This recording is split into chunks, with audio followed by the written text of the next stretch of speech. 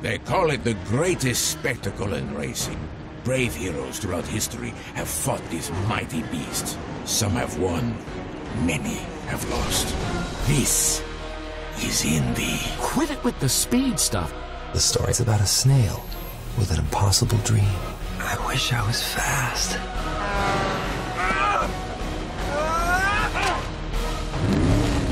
Oh no.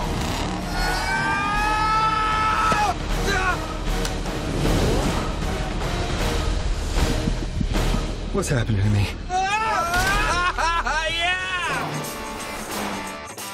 I just kind of fell in love with that idea of the classic underdog story. I give you the next Indy 500 champion! Is that a snail? What kind of welcome is that? You see the passion that everybody on the Turbo project has for making it the best possible racing film. There's no limits, anything is possible. You look on screen, you see Indy cars going, and you see a snail, right, well, it's kind of like, okay.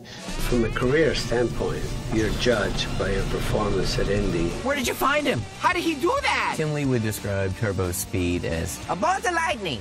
I never met a snail that went over 200 miles an hour. It's really unbelievable what he can do. So in the snail world, it's got to be truly insane. Hey, you a robot? Are you radioactive, homie? Is it contagious? When you see one of these things in action live, your senses almost get readjusted by what they're capable of. Are you a car? No. Are you a car? No! Then stop driving like one!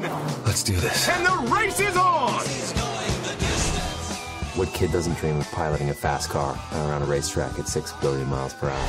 Yeah, now we're talking! Everybody's got that one thing that makes them happy. And for me, it's terrifying, blazing speed. DreamWorks Turbo.